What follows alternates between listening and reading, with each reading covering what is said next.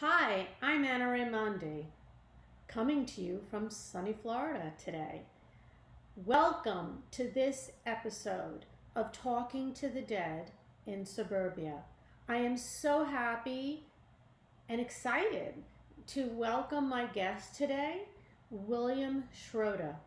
Dr. Bill, as he likes to be called, is a board certified internal medicine specialist and a molecular biologist. He completed coursework at the University of Arizona School of Medicine under Dr. Andrew Weil. He has been involved in both local hands-on and distant energy healing and has had wonderful results. Dr. Bill is in the closing stages of writing a book about his treatment of patients using these techniques. And his new book is called A Perfect Falcon, A Physician's Journey in Consciousness Healing. Welcome. I'm so happy to have you here. You're a physician and a molecular biologist. How did you get involved in energy healing? Well, I became a physician after studying since age 4 because of the result of multiple family illnesses. I was very sick as a child, had a serious illness erupt in my mother around age 7, and decided to take a vow to become a doctor, not realizing that I was also taking a vow to become a healer, which I have now. I'm proud to say have become. Uh, there's a difference between just being a doctor and a healer. Healer is more inclusive. You address the physical, emotional, and spiritual aspects of a human being, whereas most physicians really only address the physical. So my transition to healer involved a very unusual set of circumstances that require a little bit of explanation. I was practicing as a doctor, an internal medicine specialist, adult medicine. We do everything except deliver babies and do major surgery. And I joined a group of physicians who were in the initial class at the University of Arizona School of Medicine's uh, an associate program in integrative medicine under Dr. Andrew Weil, as you mentioned.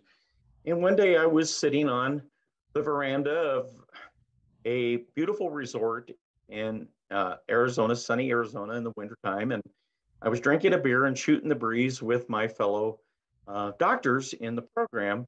And I overheard someone talking about working with an energy healer. And we had had some didactic academic training in energy medicine in the course, but I interrupted immediately because that sounded wonderful to me. And I had always wanted to look at that. So the following summer, I was involved in an experiment done at the University of Arizona School of Medicine in energy healing with about 50 of my fellow healers, doctors, nurses, psychologists. And that's how I was introduced to energy medicine. What had happened was that the university had a paranormal investigator who is a professor of medicine at the university by the name of Gary Schwartz, PhD, is quite famous as an investigator and an author. He's written, I think, half a dozen books, that some of which sold quite a few copies about energy healing. A very intelligent, remarkable human being. And he designed an experiment. And in this experiment, he wanted to see if you could teach ordinary run of the mill healthcare practitioners how to take energy from the environment and run it out their hands and sense energy. And the type of energy we're talking about is subtle energy. A lot of people don't understand the distinction, but there's various types of energy. We can think of electricity and sunlight and as energy, and those are very available to the five senses. Subtle energies are not easily apprehended or appreciated by the five senses. And from this point onward, I like to call that chi, qi, or chi for reference, as we talk. But basically, some people can see them, my teacher included, and some people can feel them, which includes myself and almost every patient I've worked with. So they're not so subtle once you recognize them. They are real and powerful. So we went down to a place south of Tucson after being investigated with Kirlian photography devices and EEG machines and gamma counters. They pointed all this machinery at us and tested whether we could sense energy coming out of other people's bodies. And I met a teacher there by the name of Rosalind Bruyere, who is quite accomplished and very famous.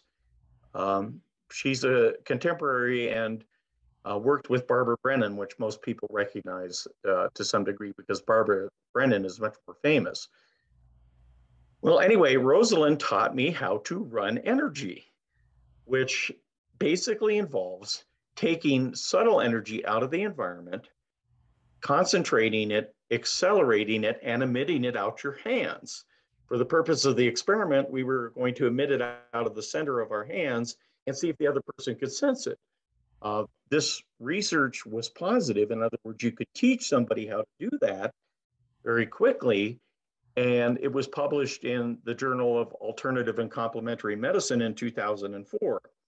And they correlated it with something called absorption, the ability of a person to become very deeply involved in sensory experiences. And I was proud to be part of that. I'm kind of a laboratory animal that escaped the experiment, however, because basically I continued to train. The reason I did that was immediately I go back to my clinic, solo clinic, and I have a patient come in. And this patient had horrible knee pain, severe knee pain, just devastating, and could not bend his knee to the point where he could even walk. So I put my hand on either side of his knee and pulled energy from the ground into my belly and emitted it out my knee, taking the energy and moving it back and forth in a forceful manner through his knee, a technique that I had been taught in about 15 minutes during this energy experiment. And about, I would say, 2 minutes into the treatment, bam, the pain goes away. I had the patient stand up and their mobility was restored. Now realize that this is something that I had never been able to do with even the most advanced techniques of modern medicine. And I had been able to do it after a short period of training. And it launched my career as an energy healer. And so that's how I became an energy healer. You know, it's interesting because I'm an energy healer as well. I'm not a doctor. But when, I teach people, everybody's like, well, I can't do it. I can't do it. Well, we're made of energy. Okay. And if you hold up your hand and you feel it kind of bouncing back and forth for all of you out here there who want to try this, you will feel the energy of the people. You feel it every day. You're just not conscious of it. The more conscious you are of it, the more you can integrate it into your life. But also, when you're doing energy healing, there also has to be an intention. So, when you were working on that person's knee, I guess the intention was to, help remedy the problem. Yes? That is correct. And basically, well, I should never say basically because my wife will kill me if I say basically again. However, what it boils down to is that we can move these subtle energies with human intent, which is perhaps one of the most mysterious aspects of this, because you're correct. We move energy through our body, through our bloodstream, through our lymphatics, through our nerves, through our muscles, through every part of our body on a daily basis. And we get used to them, so we don't regard them as subtle. These types of energy can be felt and seen by some individuals, and we can use them with our willpower, our intent to heal. Well, I didn't know that in 2001 when I underwent this experience.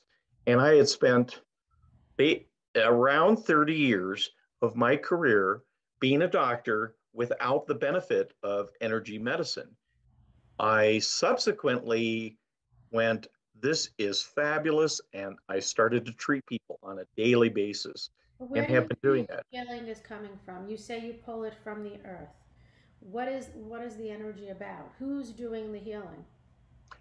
Well, my own opinion is it's not me, but that I am a conduit for this force, and we can call it energy.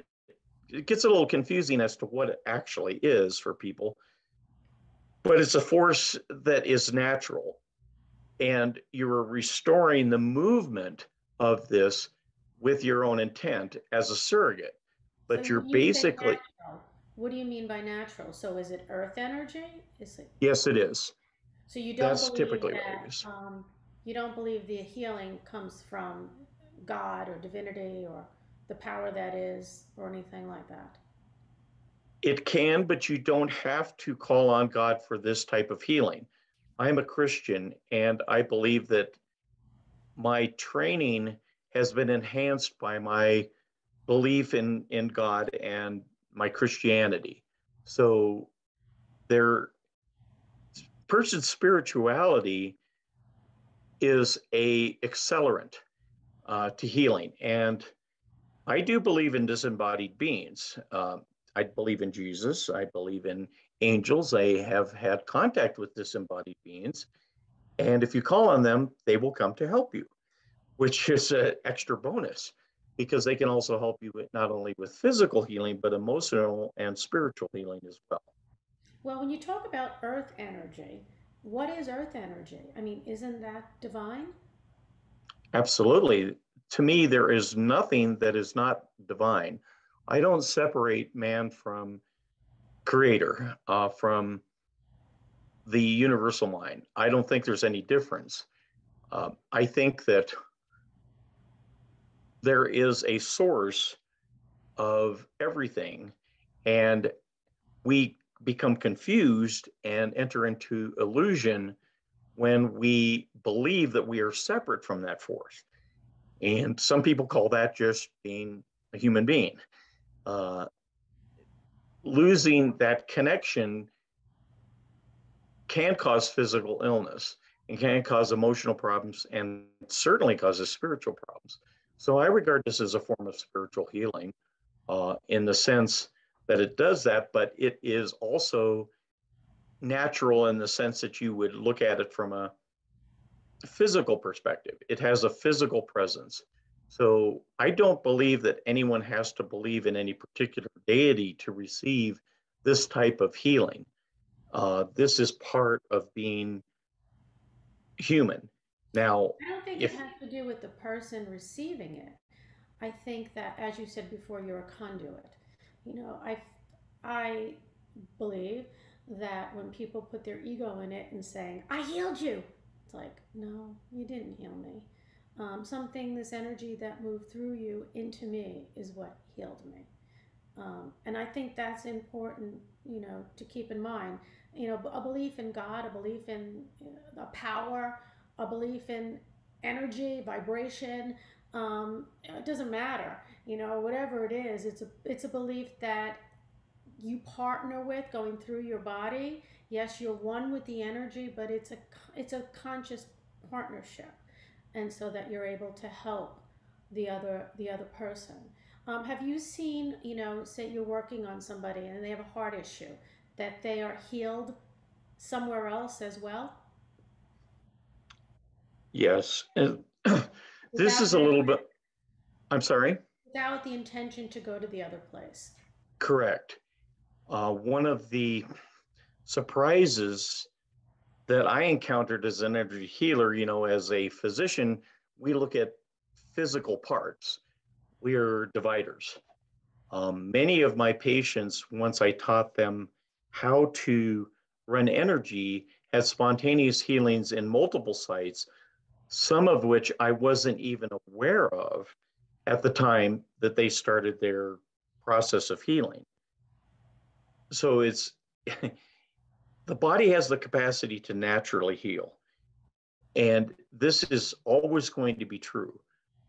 when you are a healer, you are providing kind of the momentum for that. And when this gathers, you're basically supposed to get out of the way and allow the healing to occur.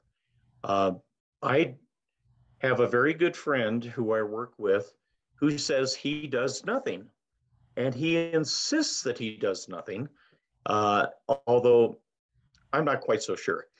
He is a conduit for healing, but he recognizes that in the state that he goes to facilitate healing, he is actually doing nothing. And that's precisely what it feels like to me. Part of it is a little bit of theater because the patient expects you to do something. And so there are some instances where we get healing when I am helping, but for the most part, the more powerful and total healings come without my intervention at all.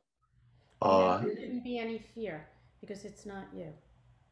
it is not me, and that's part of the joy of it. It takes a lot of pressure off. Uh, You know, so people ask me, like, if I'm on a stage and there's 1,000 people, how do I not get nervous? Because it's not me. Yeah, I mean, I have no control of what I'm feeling coming through me, but it's not me. And I open my mouth and I let it go. And the energy has divine, innate intelligence. And if you want to take out divine, take out divine. But it has innate intelligence to go where it needs to go. And so there is no fear. It's all good. Right? And once the person says, I want to be healed, there you go. Do you find more and more doctors are open to this? slightly, it we're at kind of like the pre-dawn era in the West. Um, the West is so involved with its own model of illness that it will take some time, perhaps even decades, for energy medicine to be introduced into standard Western methodologies.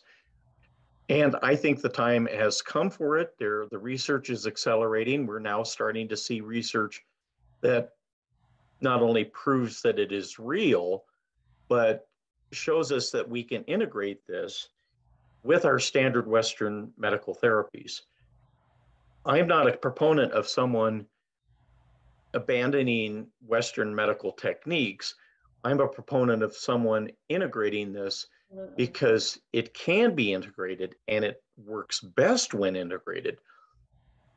The idea that energy medicine will always replace standard Western medicine is a fallacy. Mm-mm.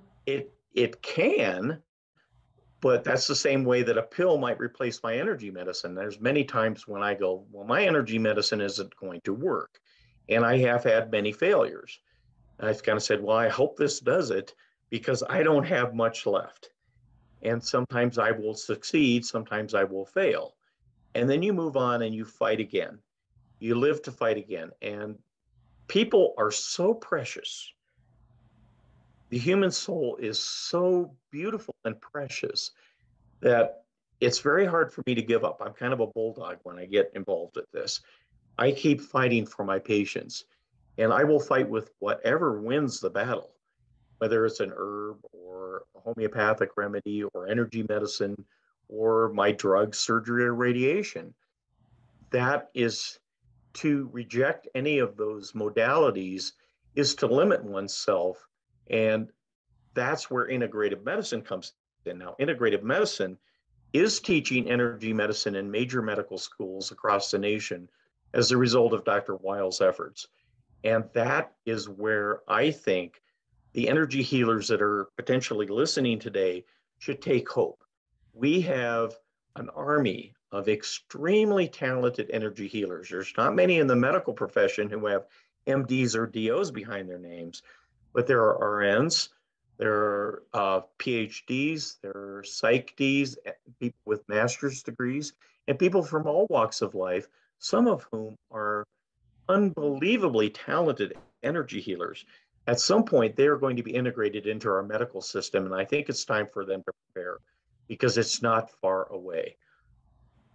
I think that a lot of psychologists and psychiatrists have been more open to it.